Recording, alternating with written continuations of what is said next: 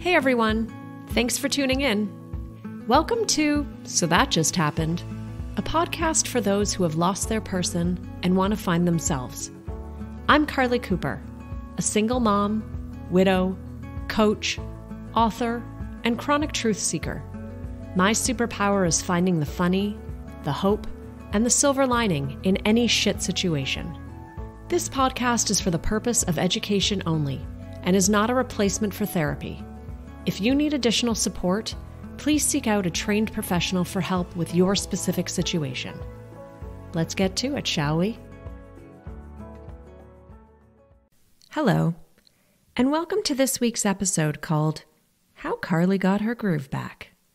Yes, this is the episode where I share how I got back into the dating scene after 27 years of being out of the dating scene. And by dating scene, I mean feeling super resistant, closed off, and completely anxious about the idea of talking to strange men. But let's not get too ahead of ourselves. Let me paint a picture for you. The last time I went on a date, it was 1994. At that time, if you had a question about something, you needed to research the answer on microfiche or dust off your old Encyclopedia Britannica. If you wanted to talk to someone, you either had to call them on a landline or speak with them face to face. The horror. The Rachel haircut was all the rage, and a BlackBerry was still just a fruit. If you're a listener who doesn't know what I'm referring to here, let me say it this way. The last time I went on a date, you likely weren't born yet. So the mere idea of getting back out there after 27 years of being with the same person and navigating dating in a completely different world was a terrifying thought. Let's also add to the mix that I'm an introvert, and I love being home. Sweatpants and a hoodie are my power suit, and small talk is my kryptonite. The idea of getting root canal felt more appealing to me than creating a profile for a dating app. At least with a root canal, I can have the nitrous oxide. Clearly, I needed help in this department. Now, I didn't even contemplate the idea of dating for at least 8 or 9 months after my husband died. And even then, it was an idea that was planted in my head by my coach. More like a social experiment, a way for me to get back out there and start talking to men again. As resistant as I was to the idea of dating again, I often had the thought that I felt too young to be single for the rest of my life, but also too old to start over. But if I were to really drill that down, it was more about fear. Fear of getting back out there. The risk of bringing down the walls that I meticulously built in order to protect my wounded heart. The fear of getting attached and potentially hurt again. The fear of stranger danger. The fear of being catfished, and the immense dread of having to wear an underwire bra again. I mean, don't we all just smile a little brighter when we're wearing a sports bra? Am I right, ladies? I got really good at being on my own. Even when I was married, Mark was a camp director, so he was gone for about 4 months of every year. When many couples celebrated the freedom of having their kids go off to camp or they could enjoy the lazy days that summer would bring as a family, I had to find ways to occupy my time and create my own joyful experiences. For many summers in the beginning, it was really hard and lonely. But I nurtured my friendships and found different creative outlets to occupy my time and feed my soul. Over time, my solo summers became a blessing, something I looked forward to, something that many of my friends kind of envied. I learned that it was up to me to create my own happiness, that I couldn't rely on or expect anyone else to fill the void. So as the years went on, I looked forward to my alone time. I made the best of it and valued it as a way for me to reconnect with myself, to do things that were just for me. And in a strange way, it was almost like a dress rehearsal for how my life would actually turn out after Mark died. But what I realized after I got more clear about my fears and resistance around dating was just because I was good at being alone didn't mean I wanted to be. And the best part about feeling like I was capable to be on my own was that I could approach dating on my terms. I wasn't desperate to find anyone. I didn't feel the need to settle because I was afraid to be alone. Over the years, I built up this great social network of amazing friends, and I had creative outlets to fill my time, and I felt like I could always have plans if I wanted them. And that may sound lucky, and I'm super grateful for all that. But I created it. I nurtured it, and I continue to do so to this day. But I also saw the value in finding my person, in having a permanent weekend date and a consistent emergency contact. My son will potentially be going off to university in a year, and I felt like it would be an easier transition for me if I could enjoy that new freedom with a special someone rather than feeling sad or like an empty nester at the age of 50. So my coach and I got to work. Before I could even begin to put myself back out there, I needed to do a lot of healing first. My heart had been shattered. We had to unpack my emotional baggage, work on past and present traumas by doing some womb healing. Yep, it goes that far back for all of us, my friends. And also because of my years of studying and teaching about the law of attraction, I knew that whatever energy I put out is what I'd attract back. So if I was feeling resistant, insecure, or closed off, I'd attract men who matched this energy, or they weren't going to be emotionally available to me. I knew that before I was really going to be ready to meet my person, I had to work on getting me back to a better place, emotionally, physically, spiritually, and energetically. So after the bulk of that kind of healing was done, it was then time for me to get on the apps. Even thinking about this still makes my stomach turn. But I sucked it up and I tried. And I chose 2 popular apps to start with. Just to look and see what was out there.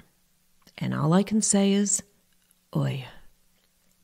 My coach reminded me very often, because I had regular moments of panic, that my intention behind me going on these apps wasn't to find the one. She had to constantly tell me to take the pressure off. I was just there to learn how to talk to men again and receive compliments, which was incredibly hard for me to do. Not only because it's hard for me to receive, but also because I had just watched The Tinder Swindler and my bullshit detector was set to 11. So basically, none of the men I was talking to really stood a chance of cracking this tough nut. But I approach the dating apps in the same way I do most uncomfortable things, with a lot of dread and my guard up. But I show up and do the best I can at that moment. So I swiped left a lot more than I swiped right, but I did challenge myself from time to time if I felt there was a glimmer of something positive, all while reminding myself that I was here only to make conversation. Now, I did have some witty banter with a few brave souls who picked up what I was putting down. They got my sarcasm, my references. They seemed nice enough. But the moment I was asked to continue the conversation over text or phone, I shut that shit down. I just wasn't ready. I felt I made some positive strides, though. I put myself out there, challenged myself to stay in the conversation even when I knew it wouldn't lead to anything, and I was always honest and respectful to the person I was talking with. But it just became too stressful, something I dreaded. And again, I knew I'd never meet the right person with that kind of energy behind me. So I deleted the apps. And then I decided to take a different approach, one that energetically felt more aligned with me. I began to manifest my man. Now, instead of only writing down how I wanted him to look or be, I focused on how I wanted to feel in this new relationship. And I wrote it in the present tense as if I was already experiencing this connection. Here's exactly what I wrote. He's smart, witty, funny. He gets it. He's attractive and fit and tall. We are spiritually connected. And this relationship makes me feel safe, comfortable. It's easy and fun. I feel secure. It's mutually respectful, loving, kind, nurturing, caring, protective, exclusive. I feel giddy. It's exciting. I feel connected and cozy, and it's romantic and passionate. Thank you. I read this over and over again. I even created an ideal relationship vision board that I played on my phone every day. I observed healthy relationships around me. Now, I didn't obsess over this. I just thought about it from time to time. When I walked my dog in the morning, I would speak out loud about how I wanted to feel in this new relationship. I would listen to love songs and pretend Ed Sheeran was singing about me. And when it felt as if nothing was happening, I reminded myself that unless I planned to date someone 48 years younger than me, he was out there right now. We were both just getting ready to meet each other at the right and perfect time. I allowed all that to marinate and continued to carry on doing my thing. Then, one late afternoon at the end of June in 2022, my friend and I were deciding if we were going to get together at her place that night. To be honest, I was feeling kind of lazy. I was in sweats and had committed to staying in, ordering dinner, and watching a show on my iPad while I worked on my jigsaw puzzle. Now, to some of you, that may sound totally depressing. This is actually my ideal kind of night.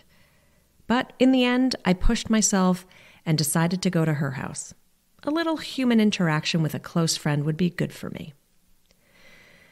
So we were chatting it up and catching up, and she was telling me about her current relationship, which seemed like it was coming to an end. And at that point, she had been divorced for about a year, and she was actually pretty active on the apps, going out on dates and very open to meeting new people. I was really impressed with her and really didn't understand why she found any of it enjoyable while I found the whole process painfully uncomfortable. But here was one major difference. She ended her marriage and felt unhappy for years, even while she was married. So by the time she actually left her husband, she was chomping at the bit for a new romantic connection. My marriage was happy, but it ended abruptly and without warning. Now, I'm not implying that going through a divorce is easy at all, even if you're the one leaving. The end of a relationship is hard and painful however it happens. She was just in a different headspace than I was about the whole dating process. Back to us sitting on her couch. We were scrolling Facebook on our phones for some reason I can't remember. And then that's when I noticed the heart symbol at the bottom of my Facebook feed. You know, where the notifications are? I'd never seen this before, and it said the word dating. Who knew Facebook had a dating app? I was curious, so I clicked on it. Now, in order to see what it's all about, you have to put in some information about yourself. Basically, I was creating a profile, and I didn't even realize it. I mean, I actually put effort into the last dating profile I did. I intentionally chose pictures I felt pretty good about. I carefully crafted my answers to try and represent my witty self. But for the Facebook profile, I basically used the latest picture taken on my camera roll, and I don't even remember answering any prompt questions. I really didn't think I was actually putting a profile together. But sure enough, I was. And within 10 minutes, I matched with someone. Now, the good thing about the Facebook dating app, it's like Facebook, where it shows you who your mutual friends are. So that helps with the vetting process. And this guy I matched with was friends with a good friend of mine. Now, to be clear, I don't really know why I decided to match with him. I didn't feel majorly drawn to him based on his profile. I was just sort of neutral at first. And given all the resistance I felt at my last attempt at dating apps, neutral was actually a really good place to start. Before we started chatting, I reached out to this mutual friend. I wanted some intel to ensure he wasn't a Jeffrey Dahmer kind of charming and was actually worthy of my time. She assured me he was a good guy, and so I decided to be open enough to explore this potential new connection. And by open, I mean still extremely cautious and hesitant, but willing to respond. I made a promise to myself. I was going to stay true to myself, be 100% honest and transparent when necessary, and settle for nothing less than I feel I deserve. But if things felt good, I would continue to show up and be vulnerable even if I felt scared. This was put to the test almost immediately. After our initial introduction texts, he wrote, "I think you're very attractive." And immediately, I felt my walls go up. My knee-jerk reaction was to shut this down, to think, oh, here we go, another douchebag who is just after one thing. But I stopped myself from wanting to give a smart-ass reply, and instead, I took a moment to breathe and recenter. Then I thought, wait, don't I want to be with someone who finds me attractive? Of course I do. Is it nice to receive that compliment? Sure is, especially at my age. Have I felt any douchebag vibes up until this point? Nope. Okay, then let's proceed with caution. I decided to graciously accept his compliment by saying, "Thank you." And then I cut to the chase. I wrote, "What are you looking for in this connection? I mean, why not just put it right out there?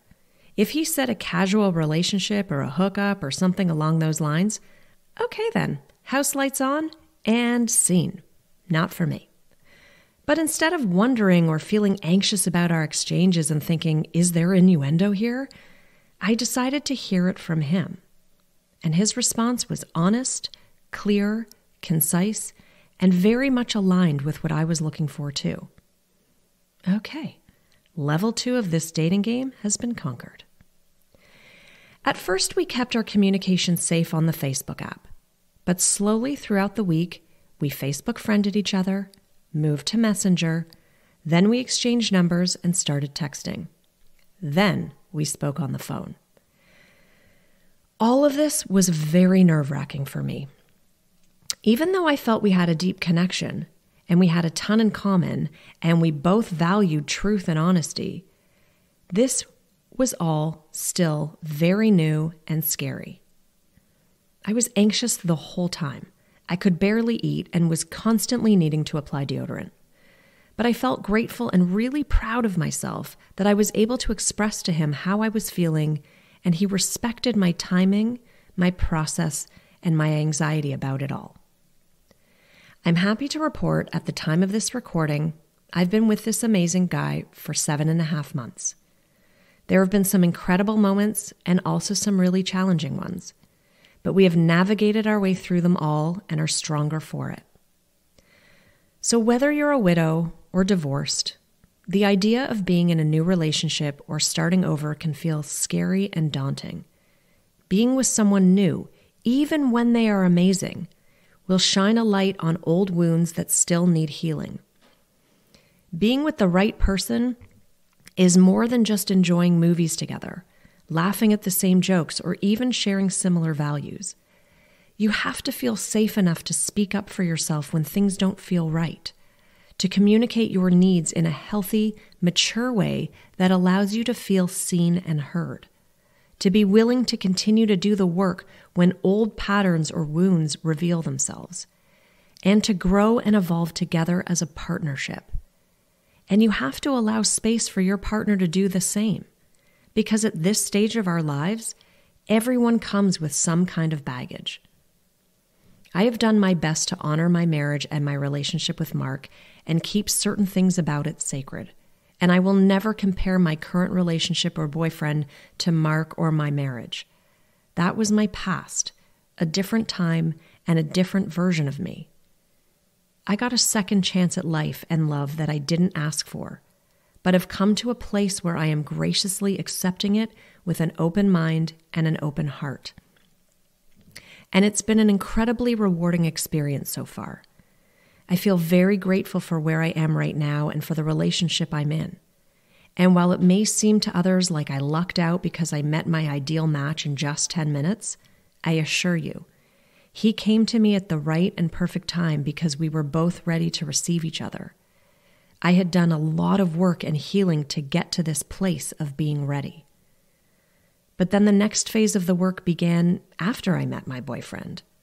It really never ends. We are a constant work in progress, and it's often a dance of one step forward and two steps back.